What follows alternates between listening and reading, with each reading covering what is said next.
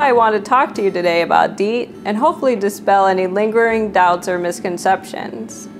Let's start with the name. DEET stands for N,N-diethyl metatoluamide. I know it's a mouthful and it may sound a bit overwhelming, but so do the names of many chemicals found in nature and in products we use every day. So what is DEET? It's a colorless liquid with a faint smell that is an active ingredient in many personal insect repellent products found throughout the world. It was developed in the 1940s, and starting in 1957, it was introduced for consumer use.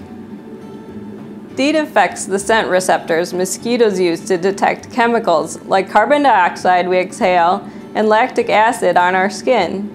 DEET forms a vapor barrier at the skin's surface that deters insects, including adult female mosquitoes, which are the mosquitoes that bite, from landing on and biting us.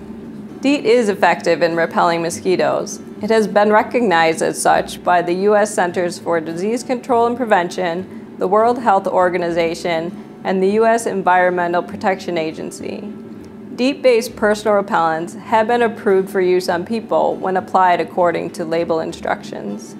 You may have seen personal repellent products that contain anywhere from 5 to 30% or even higher concentrations of DEET.